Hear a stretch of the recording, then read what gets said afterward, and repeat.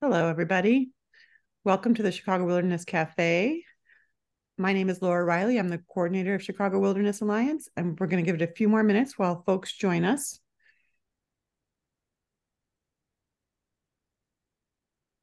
You can feel free to put your name in the chat.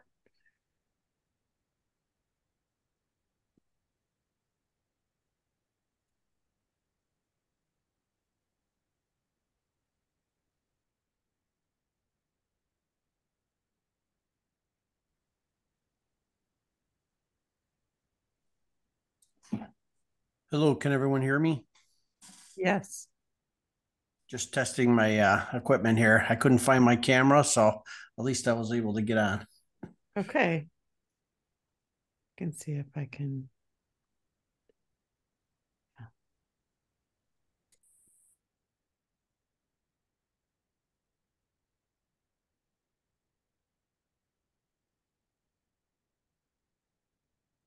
Hi. Well, we have a great lineup today. My name is Laura Riley. As I said, I'm the coordinator of Chicago Wilderness Alliance, and we're here with Bob Heuer from HNA Networks Consulting, Ted Haffner, the Taking Climate Chair lead, and we are we're going to get started here. So if you want to go to the next slide, Bob, I just want to say a quick thank you to the Illinois Department of, here's how we can create a cafe. If you'd like to create your own cafe, please reach out to me, or on our website, we have a registration form, and we can get that scheduled on our calendar and promote it and have a conversation like this on any topic related to our Chicago Wilderness Alliance Green Vision Initiative goals. Next slide, please. We're really grateful to the Illinois Department of Natural Resources and the U.S. Forest Service for the support that allows us to host these cafes, because trees are important to humans' health as well as to nature. They support this through the Urban and Community Forestry Grant. And learn more at Tree City USA about how to make your community a tree city. And with that, I'm going to turn it over to Bob Heuer to get us started. Thanks, Bob. I'm sorry. I'm going to turn it over to Ted Haffner to get it started. Thank you, Ted.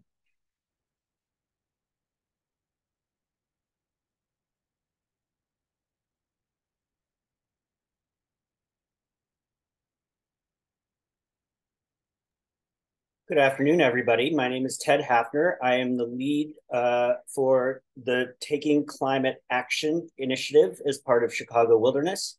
Thank you for coming today, and good afternoon.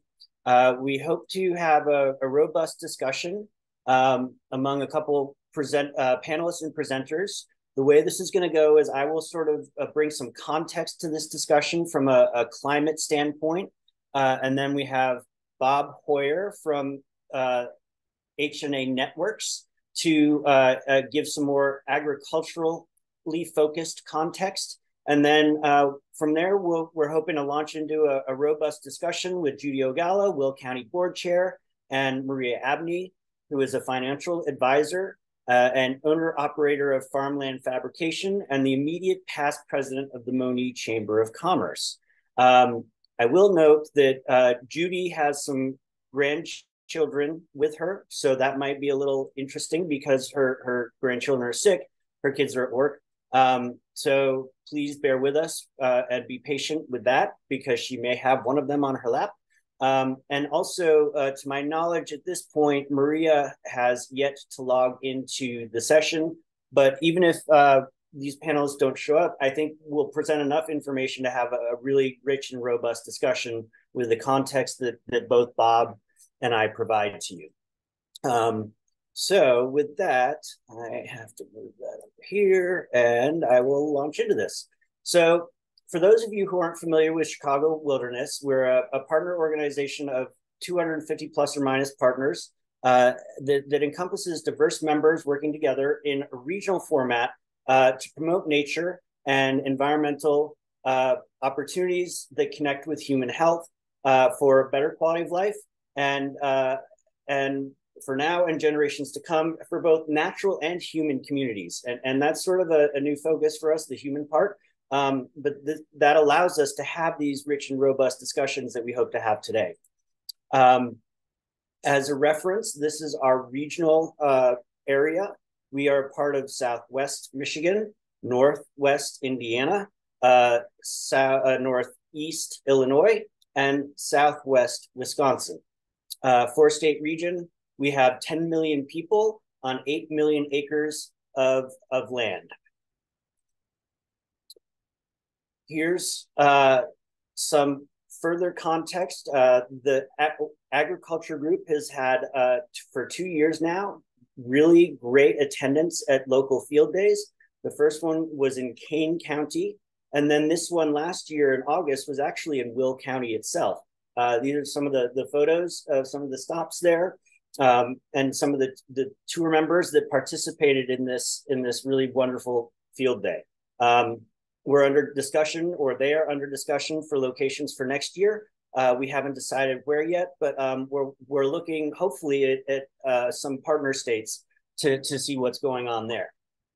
Further context, in the Chicago region area, we have, our Chicago wilderness area, we have about 4.5 million acres of agriculture. It is our biggest land use overall.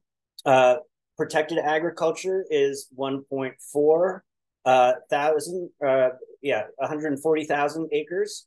And then we've lost in the Chicago wilderness region 144,000 acres to development. Those are pretty important concepts. I will dive into Will County specifically a couple slides later, but just keep that in mind as we go through this discussion. So I want to talk about the Chicago region's history a little bit. These are a series of graphics that aren't great graphically, but they do serve a purpose. And I think you can understand that from 1900 to 1992, there's been a lot of expansion of Chicago, a lot of development, mostly through the railways and the railway corridors. This is older data. The only thing that I could find for more recent data is this video, so bear with me. I hope this works. Let's see, just gonna share my screen. There we go. Share. And this is a video of that development that shows by timeline sort of the sprawl and creep away from the Chicago city center and into the collar communities. This will take about 20 seconds, but I really want you to pay attention to the light pink that you're going to start seeing about now. This is where we get into Will County, the collar counties, and further afield from downtown center. And you can really see the impacts of the development and the sprawl and Chicago's expansion. And this takes us to 2015, which is sort of the most recent data that we have. Please bear with me while I unshare this and go back to my presentation. And there we go. There we go. Okay, this. And I have some slides. Do I have to go all the way back to the beginning? I think gosh, where's the view? Oh, there's my view. Sorry, guys. Technological fail here. Oh, there we go. Look at that. Okay. So as I was saying, there's been a lot of increase in development reaching out well beyond the city center, even Cook County, into the collar counties of Will, Kendall, Kane, Lake, and now even starting into McHenry in the Illinois side, and then also into Lake and Porter on the Indiana side. The graphic on the left is from the Chicago Wilderness Hub. That's a series of GIS maps that we have organized by initiative. So this is from the Ag Team Initiative. And what you're starting to see here is the dark brown, more solid brown is fairly agriculturally intensive. And you can see that creep starting to show up in Will County. I want to call to your attention this lower right-hand corner here. Even though Will County sort of looks like it's pretty heavily agricultural in the large map because of the color brown. You can see in here that it's mostly agriculture in the south, but they've lost about 50% of their agriculture to date as a county. Here are some of those metrics that I referred to as a region earlier.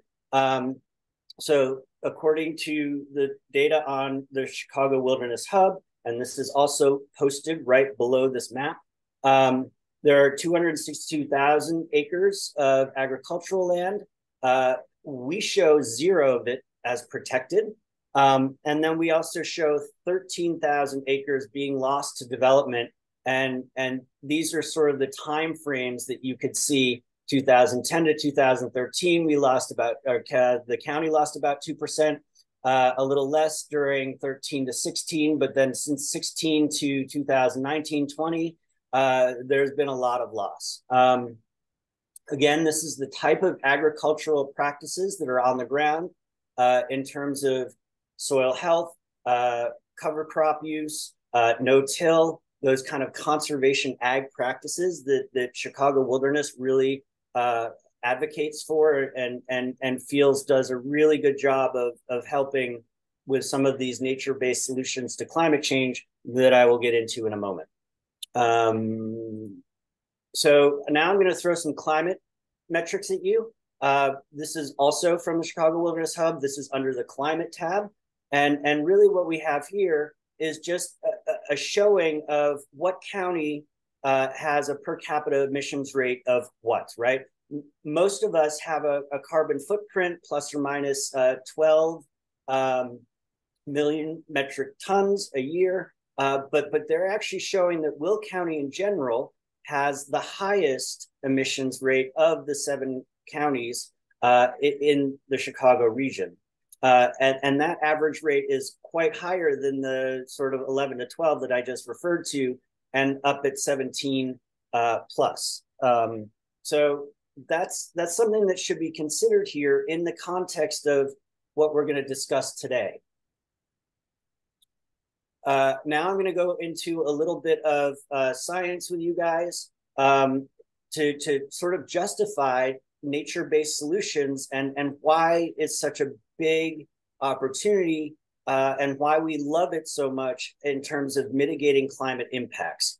The graph on the left is what is called a representative concentrated pathway of emissions. So we're somewhere in here, right? Well, actually now we're somewhere in here. This red line indicates business as usual. This is if we keep going, emitting, driving, consuming as a society, this is the amount of emissions that we think will be emitted to contribute to a temperature spike of 3.2 to 5.4 C, not F. Remember, we use Fahrenheit here. This blue line down here represents the commitments made to meet the Paris Agreement and keep us under 1.5 C. These two are in the middle, obviously. Latest research thinks that, thankfully, we're not going to hit this target. Business as usual seems to be changing.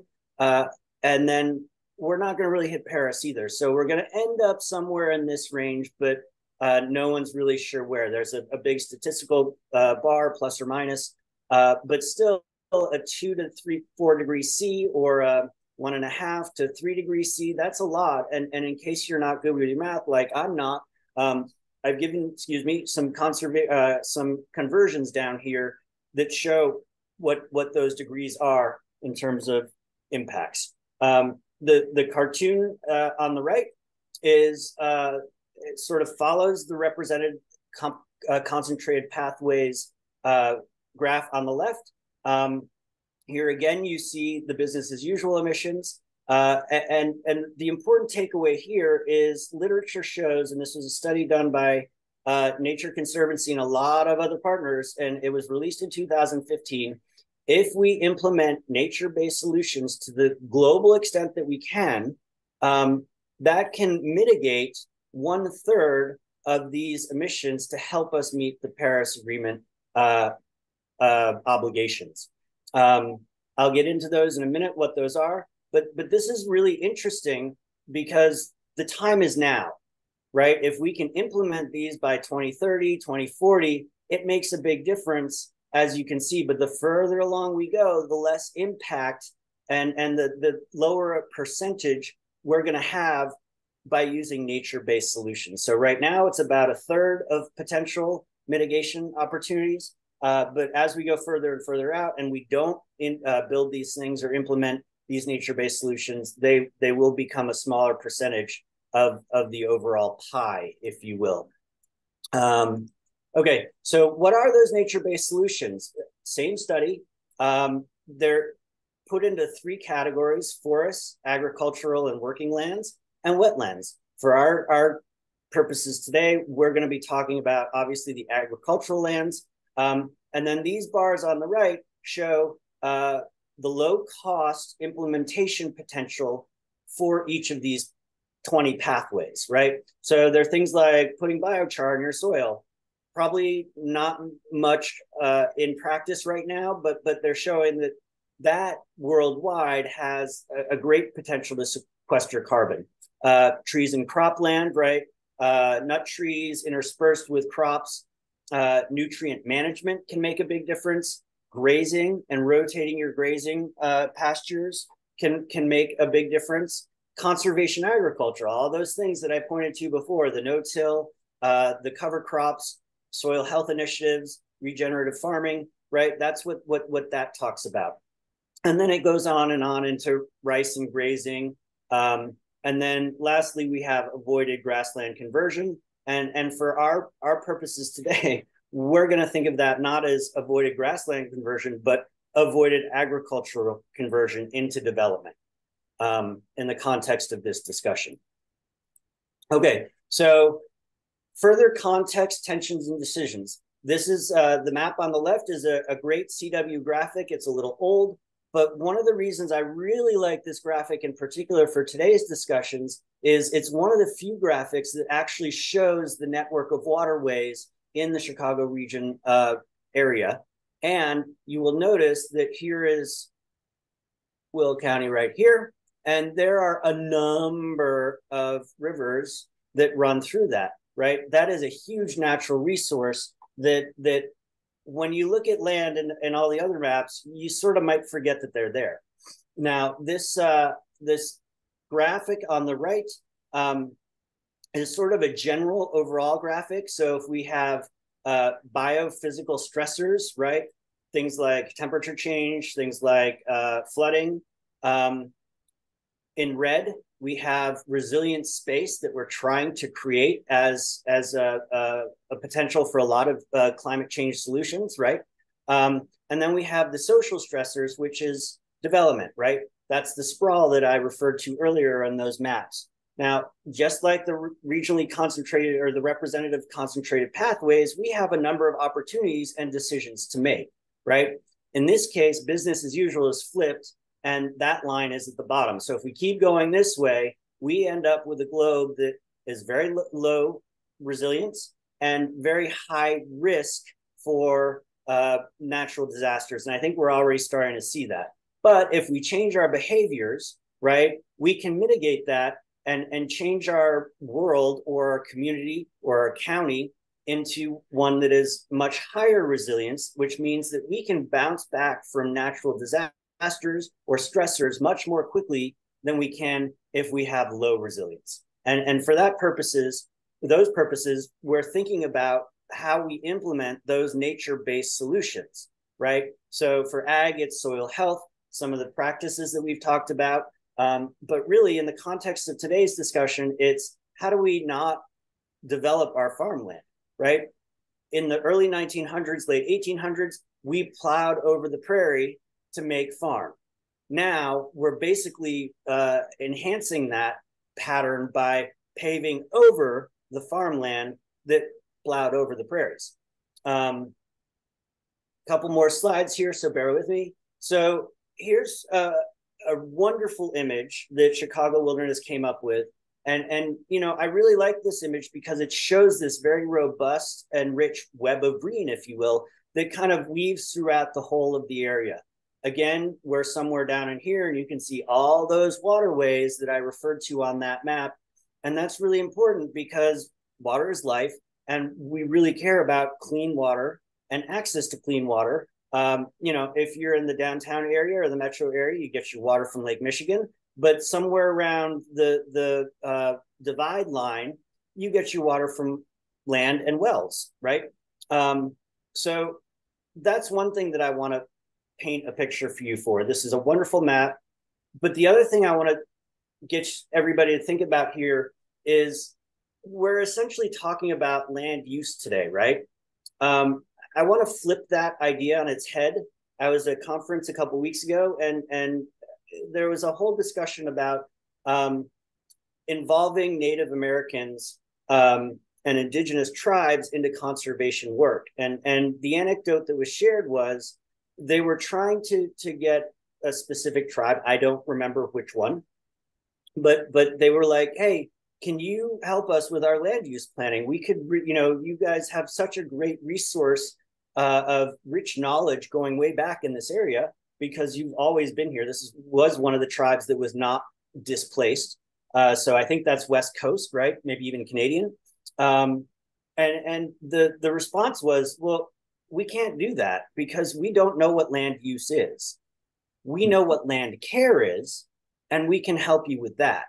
So in terms of this discussion, I want to change the language and the vision a little bit from land use to land care. As a landscape architect, I firmly believe that land use or land care needs to have multiple functions, right? It can't just be aesthetic anymore. It has to operate as a shading space or a cooling space or a flood reduction space to put water in the ground.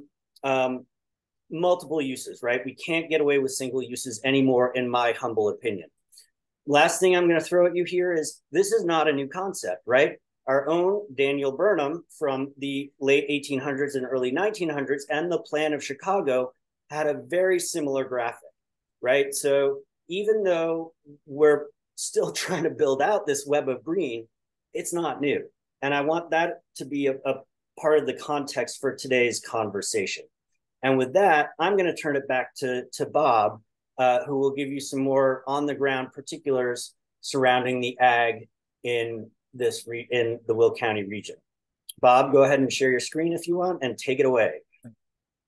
Thanks, Ted. Oh, where did my thing go? Is it? What the? Here we go. Sorry about that.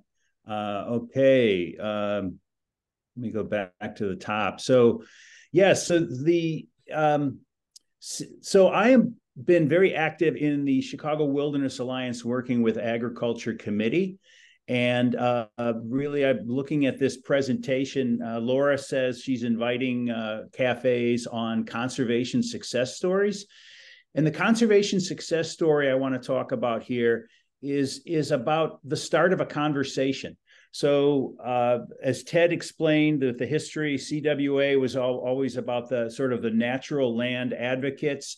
And since the 2025 vision, Green Vision came together, we moved forward into engaging with working land partnerships, and under the leadership of Tim Brennan from the Farm Foundation and Daniel Suarez from Audubon, we've had very robust conversations about how there's a lot of conservation-oriented practices that are going on. The farmers don't call them nature-based solutions necessarily, but we're moving in that direction. And so the idea here with what we want to get going is how this emerging coalition of natural and working land constituencies can help lift up the Will County community, those members of the Will County community who want to have a vision of the countryside next to suburbia, next to urban area, and to change what the American Farmland Trust says. There's a growth pattern that's happening right now where Will County is on course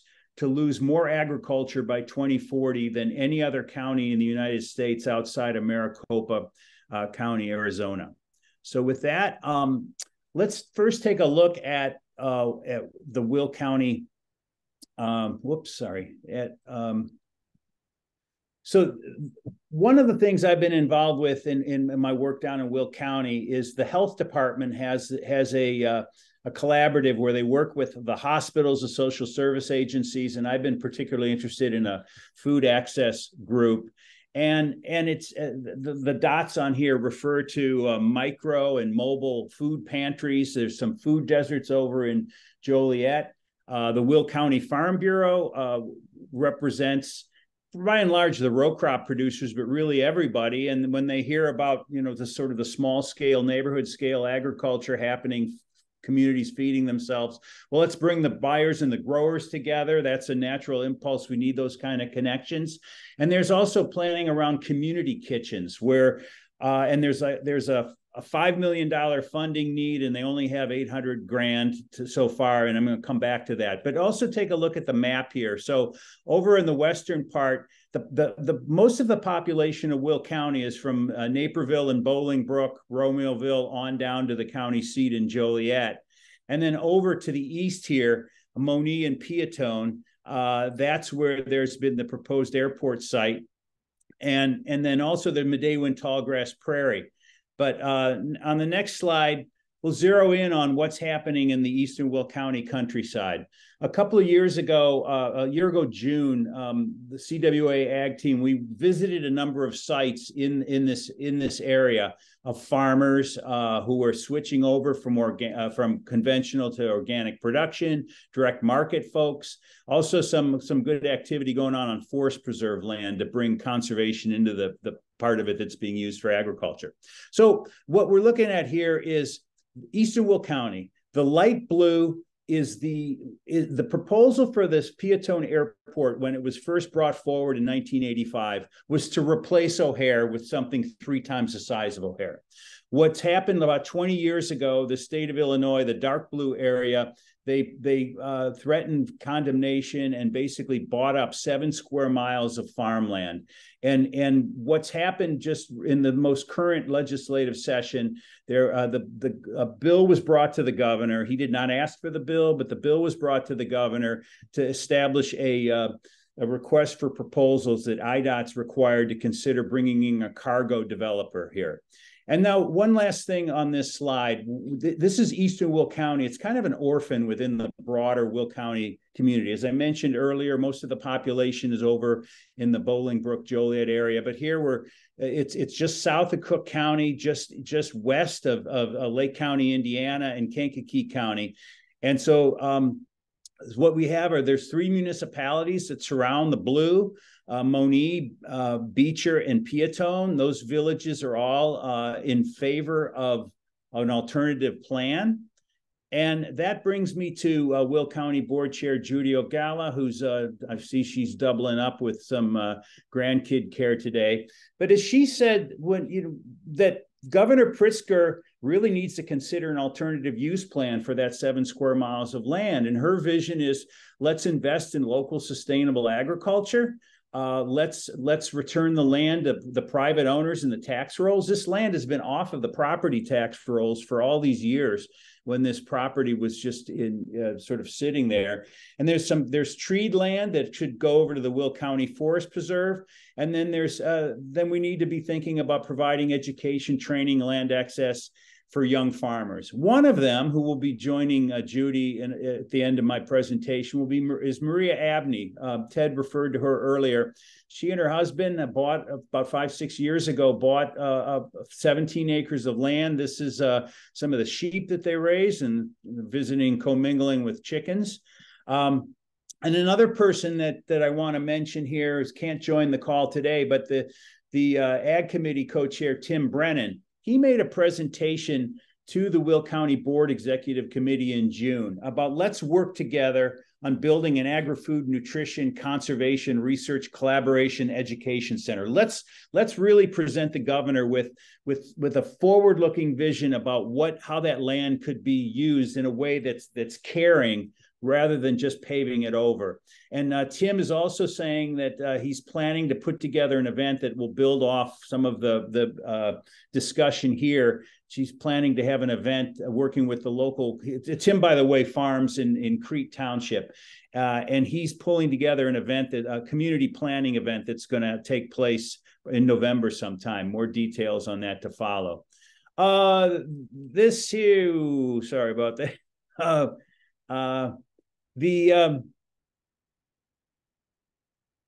Going back, going back, Ted had referenced earlier those slides, the 1900, 1950, 1992. Take a look at the image on the left here. That was from an article I wrote for Illinois Issues magazine in 1994.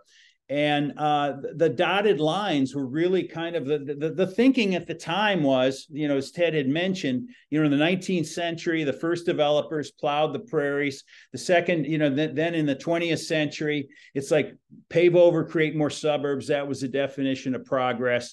And so with that in mind, they created this idea about they're going to build 75 miles of new toll roads. Those are the dotted lines. And the ones to the bottom would lead down to Peatone, where they were planning an airport 2.5 times the size of O'Hare. They're going to replace O'Hare because then it just seemed that was going to happen. In the middle slide here, in 1996, I first took a look from a farming perspective. What would the options be? And at that time, well, geez, we've got the breadbasket of America. Do we want to feed China, or are we just going to continue to expand with suburbs? And of course, as time has moved on, we now have can't see this slide, but oh, there you go. In 2009, I edited the final draft of a report to the General Assembly, taking a look at organic food and farm, and it really established a whole set of local food legislation that's moved forward. Most recently, in this last session, there was a bill that the governor signed that he did want to have, creating a $20 million grocery fund to support community-based farming. There's a lot of other activity that came out of this most recent legislative session. There was a soil health initiative that's really going to help bring together agriculture and like the Illinois Environmental Council on a whole set of initiatives, so that by 2040, I think there's going to be a whole policy framework that will help support what Ted was describing coming from here in Illinois. Now, another aspect of this thing, when I got involved in this field 30 years ago, I was thinking about the connection between urban disinvestment and suburban sprawl. Martin Luther King, when he came to Chicago to try to launch a national campaign to end hunger and poverty, and that was in 1966. He took a ride out the Eisenhower Expressway. At that point, it was like 6-7 years old, to go give a speech at Elmhurst College. And shortly thereafter, he was meeting with Mayor Daley and them, and he was just very worried about how we were concentrating poor people over here and opening the door for for white people to move away, and how the whole thing was set up in a way that was not really helpful for the overall growth of the health of the prosperity of everyone in the regional economy. And you see in the numbers that the next 20 years, services and infrastructure were stretched over ever greater distances, even though the population hadn't grown much. And the bottom quote here is, I think, kind of should guide a lot of our thinking from a political strategy perspective. I had brought all this information to Governor Jim Edgar, and he said to me, we've got to figure out how to make places where more livable where people already are. We lessen the demand for suburban sprawl. And the best thing that I've seen for that it was not at all going on when I was involved in the early 90s with the transportation reform efforts, that there is now a 9-acre community redevelopment project going on in Auburn Gresham. They took a contaminated waste site, and they have 7 acres of farming. The building here in the middle is an anaerobic digester that's converting food. It's just beginning to convert food waste into organic fertilizer and natural gas. It's like a building block for the kind of circular economy that we need to have going forward. And Governor Pritzker provided some funding for that, and he said, at the groundbreaking a couple of years ago, this is a 21st century vision that deserves investment. And I think that's what we need to think about for the governor. And so the circle up here at the left top, that is Auburn Gresham. They have community development corporations. They know how to raise money to support community redevelopment. Over here in Joliet, where they've identified this $5 million community kitchen for around the county, they need to figure out how to learn how Auburn Gresham raised the money, and why not do so at the same time down here at Pembroke in the South.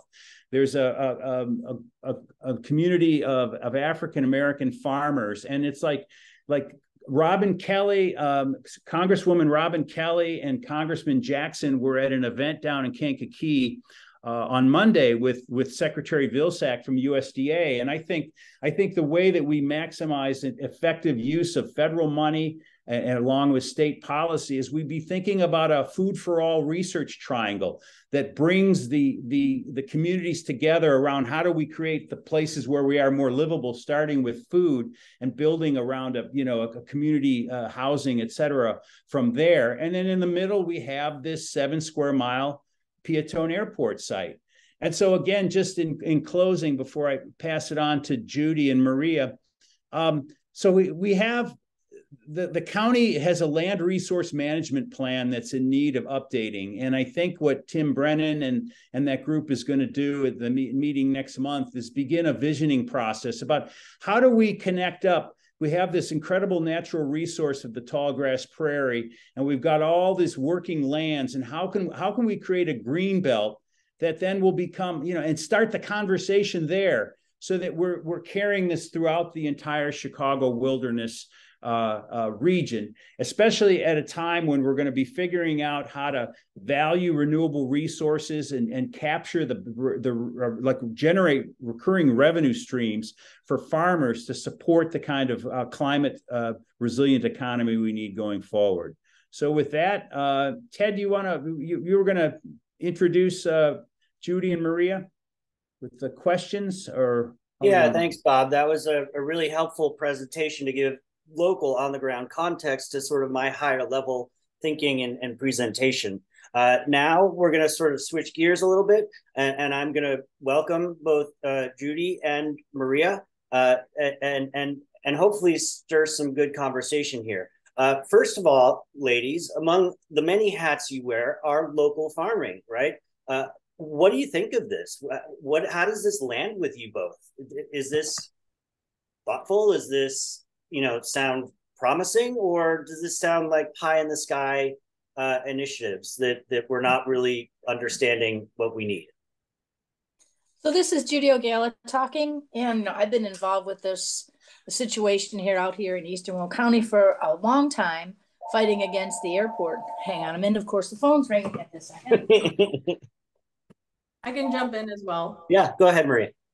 I'm Maria Abney. I am a local farmer. As Bob introduced me earlier, we moved to the area about 5.5, 6 years ago. And so I'll have some comments to share, but I'm going to kick it back to Judy if you can take it. And I'll tell you about our farm story in just a moment. I'm currently at work, so I double as a financial advisor as well, outside of the home in the farm, but I'll kick it back to Judy so she can continue.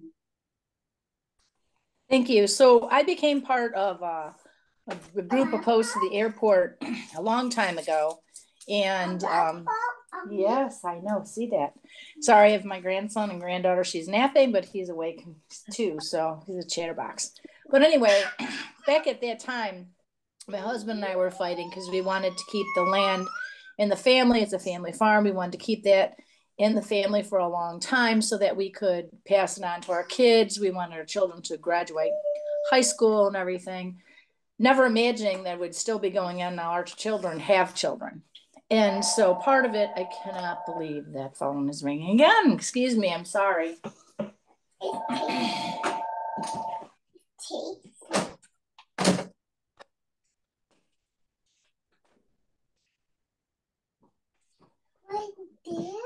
It never really rings, but of course it has. I'm sorry.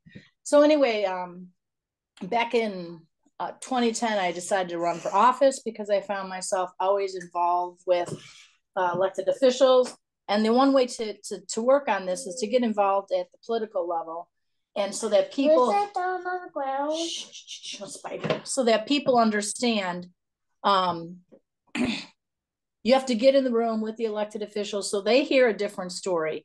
If it's just the people who are elected officials who keep pushing an airport and saying it's there for the jobs, you're not changing the conversation because no one else is having that conversation. So I got involved, I got elected to the county board in 2012. I'm currently the county board chair. And I've watched the change in the elected officials and their conversation about the airport. They've seen how this is really not gone anywhere, but it's impacting Will County because it impacts our residents and our community out here in Eastern Will County. So I think it's great we're having the conversation at the county board regarding it. And for a while, hang on, I got a cougher. You okay? You want to stop here? Here, sorry guys.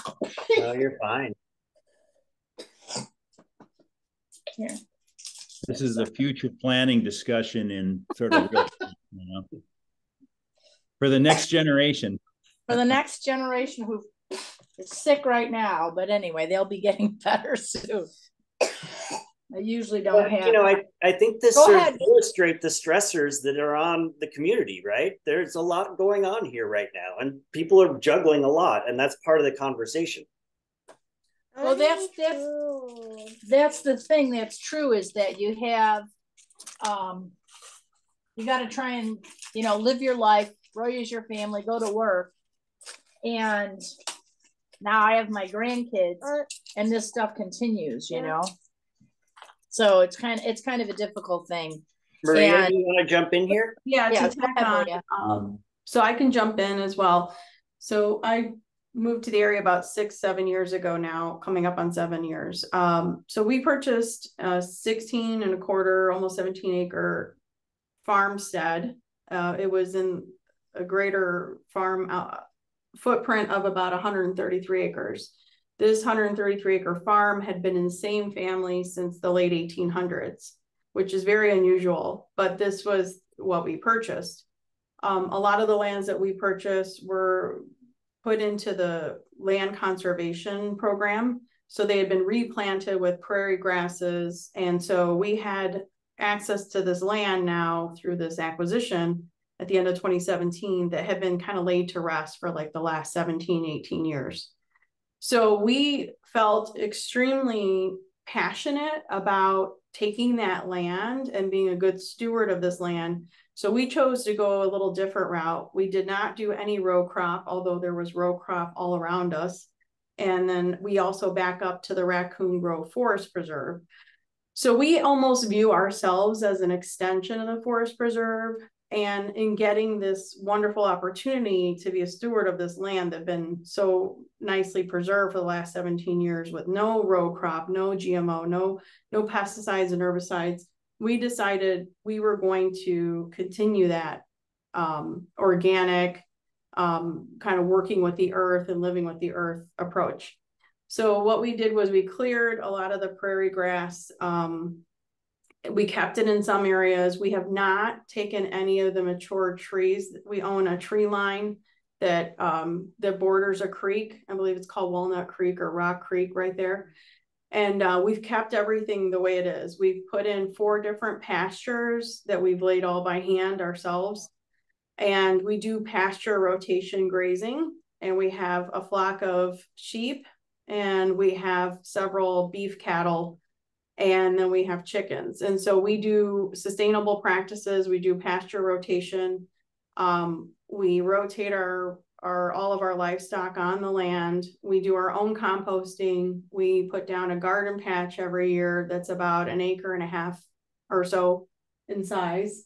And then we actually grow non-genetically modified, all heirloom seed produce, and then I sell this in the community. So not only am I a financial advisor at Edward Jones in Crete, I actually deliver food to people's houses. Sometimes people are in need and I just give it to them. Sometimes I sell it to help recoup some of my costs, help defray some of that cost. But I widely advertise, you know, my produce. I do this on the weekends and after hours and early in the morning before I come to work. So you know, wear a lot of hats and go to farmers markets, things like that on the weekends. But my husband's goal is to put good quality food out into the community because we are in a food desert. In Monee, we have no grocery store. We have a grocery store in Piatone. We have a grocery store in Crete. We have Walmart in Richton Park. But in this several mile area, it's the talk of the town. It's on every social media, Facebook page. When are we going to get a grocery store? So what we try to do is put produce out there, put eggs that we have from our sheep or chickens that are, free ranging. And that's our little contribution.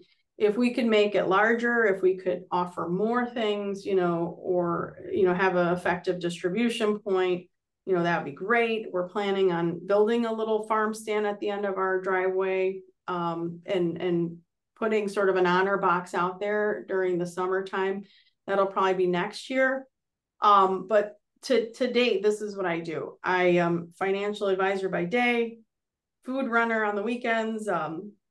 People come, they make arrangements, they come to my home, they come to our farm.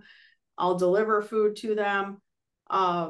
And it's really a joy. It's a joy to not only produce great food, real foods, whole foods for my family that we can consume, but then to take that surplus and put it out into the community.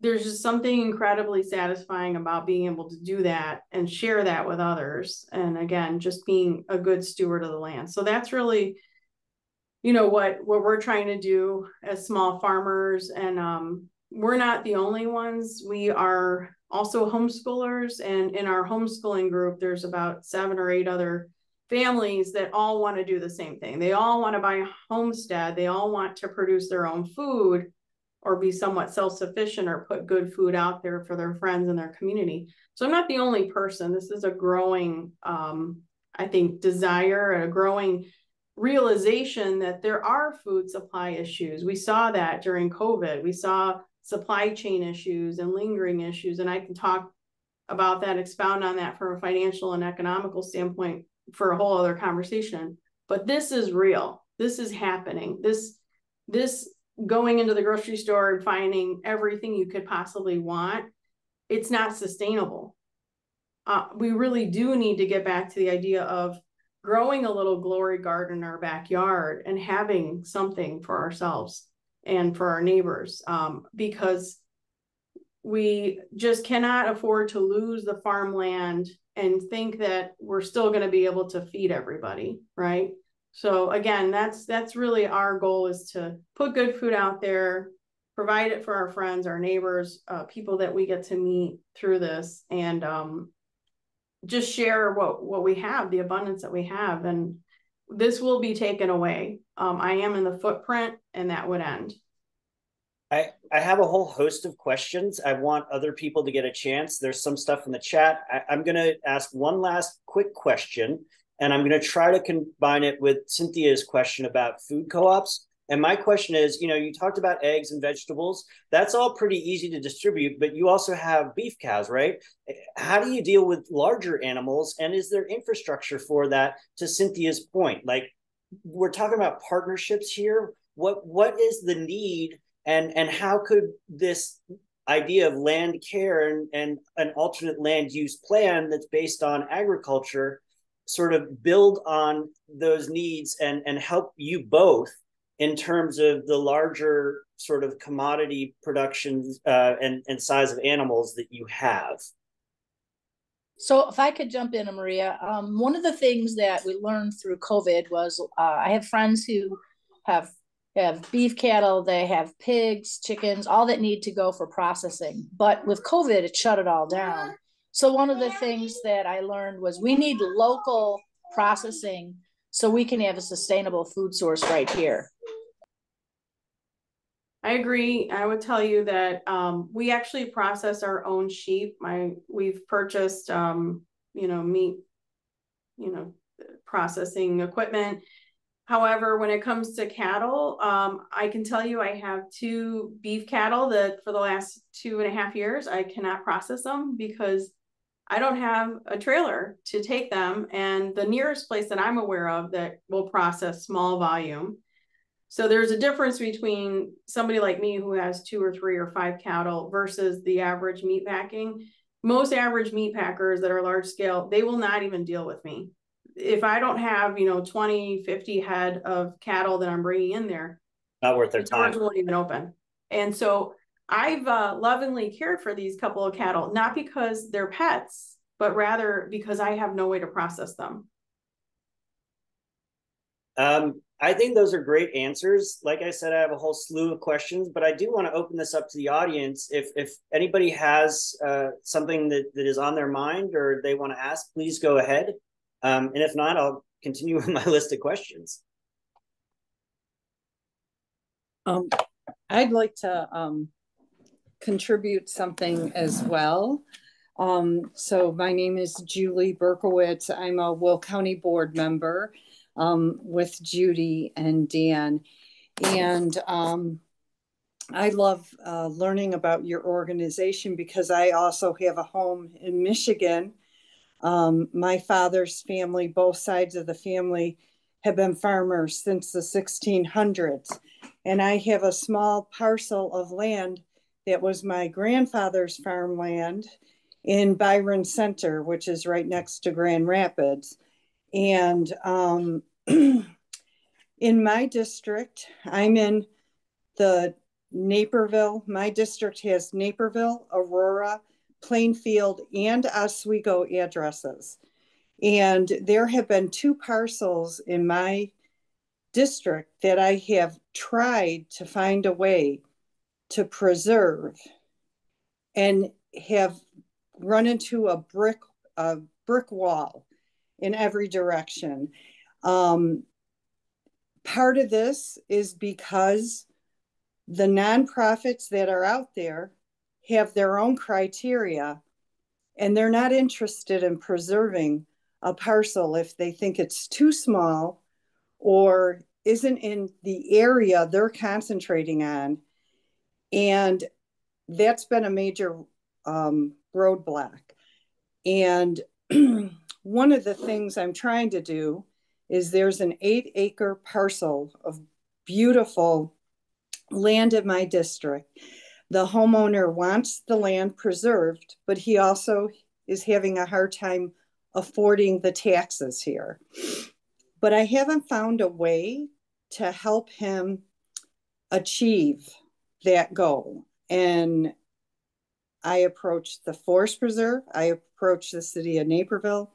I approached the Conservation Foundation and a number of other organizations. And they're in the Park District, and there wasn't even a way to get an intergovernment agreement. So I think, you know, as an elected official and working with other forms of government, I think that we need to make sure we build a strong activist base and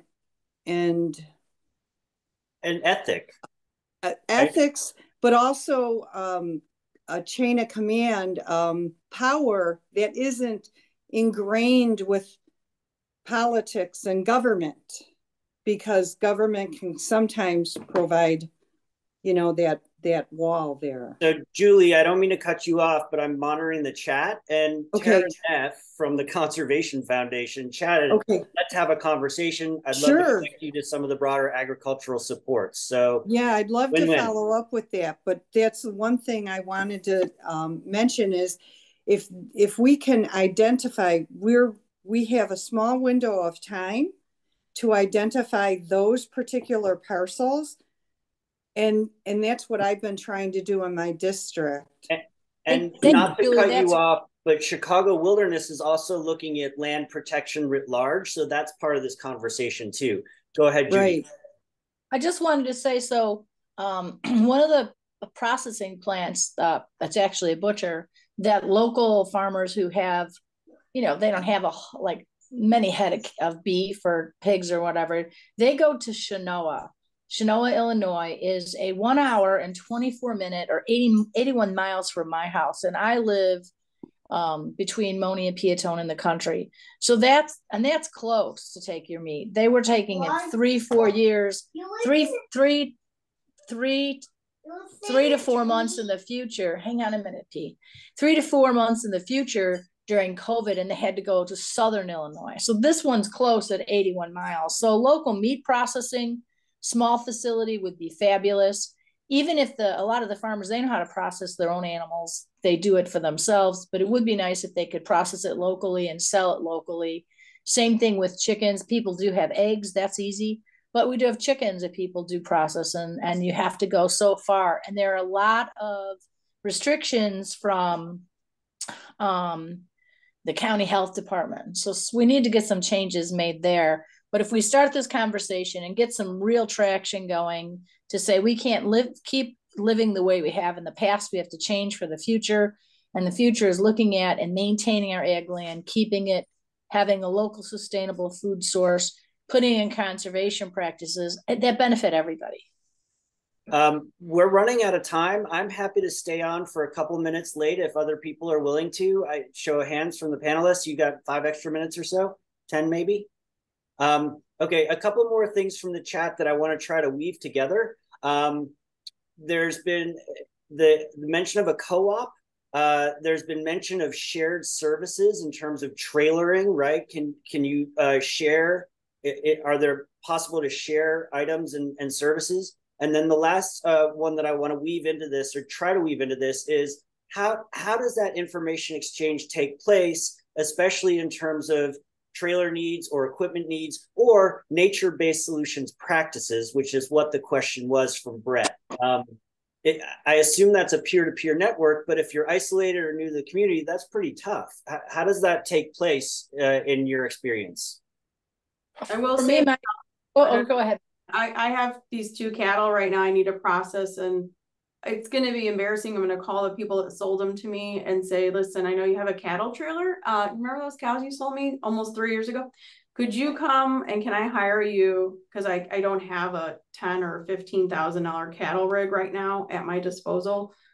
You know, could you come and get these cattle and take them to Chinoa Locker? I already called last weekend. They're able to process a couple of cattle. It's no problem, but I have to call these people, right? And then I can't expect they're going to do this. I've got to give them some whatever they want from me until I can afford to buy my own cattle trailer or horse trailer or whatever that's suitable. So that's my situation. I don't know anybody that has a cattle trailer, but I would be willing to hire someone. Again, probably going to go back to the people that sold me my cows, and they're going to be shocked. Judy? Yes, so I would think, so Maria's part of a very new group of farmers out here, small little farmette. The large farmers who do a lot of row crop and have animals as well, they have the ability to do that. So it's possible that you could make that arrangement with them. Maria doesn't happen to know them. I know some of the people, and a lot of things that happen, people do on social media. So I think that's a way of connecting. But if you get the conversation out there, we have a great local reporter that's a little local paper. We could do something locally, but it would be bigger than just my small area. So Tara Neff is chiming in. Do either of you, are you aware of the Will County Farm Network? And if not, she would love to talk to you about it, because that might be a connection point for trailer or some of the infrastructure needs you guys are talking about. I'm not aware, but certainly open. Okay. So Tara, how do you want to, I can pass along Maria's contact to you if you want, if that's the easiest way, or maybe you guys can switch it in chat. There are a couple other comments, one from somebody named RA, I'm not sure who that is, but they're chiming in about, are there any thoughts on industrial issues such as warehousing? And then the follow-up comment by John is adding to RA's comment, we're being flanked on the west by thousands of acres in Center Point and North Point warehouses in the SSA proposal on the east with tens of thousands of acres. The entire county's quality of life will suffer for all the residents, farmers, et cetera. So, you know, what I'm hearing out of this conversation is not only a need for infrastructure and shared infrastructure opportunities, but also these development pressures that we were talking about, and the partnerships, right? We've identified a couple partnerships. I think there needs to be more, and this is part of that discussion to help elevate these issues to keep this rural quality of life that people love and really depend on, right? And to create a sustainable economy. Shibu asks, are you working with your local Illinois extension offices How could they be more of help with nature-based climate solutions, maybe education or resources? Feel free to email me your thoughts or ideas. It sounds like Shibu is from an extension office. Did I get that right, Shibu? You want to chime in here? Yes, that is correct. So hello everyone. I'm the program leader for our Natural Resources, Environment and Energy program based out of Urbana Champaign campus here. So I can oversee our Extension's Natural Resources program, including energy and environmental programming. So yeah, I would be curious to know if there is any help that being provided, in terms of the education and resources from the local extension offices, or if you have other thoughts and ideas in terms of the partnerships or collaboration. I think I would be that's why I put my email there. If you have anything to share, feel free to send me an email. Thank you. I would say YouTube's been my best friend. So that's in my DIY, right? Any DIY is best friend. YouTube, yeah, that's I think the biggest resource and that has been always available 24/7 to me. But I'm just not aware of anything. And unfortunately, when you buy a farm, there's no owner's manual, but there's plenty of work to be done. It also sounds like maybe there's an opportunity as part of the ag community to make some of these connections, right? I don't know if it's a database or a contact list, but that sounds like that would be helpful to me as part of this next steps in this discussion, as part of the alternate land use planning that this group hopes, to undertake. We are about at 1:05. I do want to respect people's times. Are there any last statements from the panelists or one last question? Bob, I see you have your hand raised. I'm going to defer to the ladies first because that's how my mother raised me. Go ahead, ladies. Okay, so I will close mine. Sorry, I had the grandkids today. That was not my plan, but I think that the conversation is changing. We have a lot of people who are elected who are willing to listen, but we need people from the general public to step forward and bring ideas to them. So it's just not one person talking. And I just remind everyone, as with the aftermath of COVID, we learned that we need to have local sustainable food, which makes sense. So therefore, I proposed, taking the land purchased by the airport. The treat areas should go to the forest preserve. They should sell a lot of the farmland back to farmers. But then also we need to look at what could we do for educating young farmers, getting people involved so that they can understand conservation practices in both a specialty crop or a row crop. So I'm hoping we can continue moving forward and help each other out. Thank you. Sorry for the interruptions. No worries. Maria. No, I'm looking forward to getting some connection to resources. Mark, on my husband and my side, both of our grandparents on all sides, were farmers. Our parents were not. We are. So I think that just speaks to how, trends kind of come around and there's nothing new under the sun. So we are just embracing this farming way of life, and we are somewhat novices, but I think it's very bold to step forward and try to do this. And it's not easy. So believe me, it's not for the faint-hearted. You really have to be passionate about it. And we are. So yeah, I'm looking forward to more resource connections. And like I said, I really feel like there's an opportunity also from my side. I see a lot of young people that want to do things like what we're doing, but they don't have the capital. So if there was some sort of path to ownership or path to equity, I think that would be really compelling for a lot of folks that are looking for job opportunities or career opportunities to know maybe they could have some kind of equity or ability to build equity in an agricultural setting.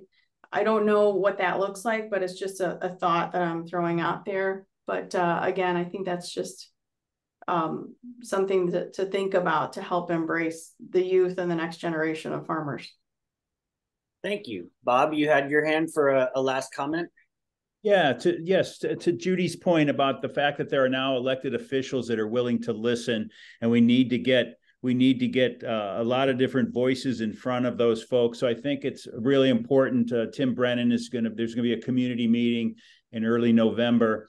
And, you know, the idea that the elected officials that are willing to listen, you have 3 municipalities in Eastern Will County, Peatone, Beecher, and Monee, that want to support an alternative plan. And then over in the west, the Elwood and Manhattan, who are right around all the container container activity, they are as well. And that could be the nucleus. So between the public meeting that's going to be organized in Eastern Will County, and then also reporting back to the December meeting of the Growing with Ag Committee. So we just keep this conversation going and make sure that the governor has an alternative plan to present to consider as well. So I just want to thank everyone. This has been really exciting.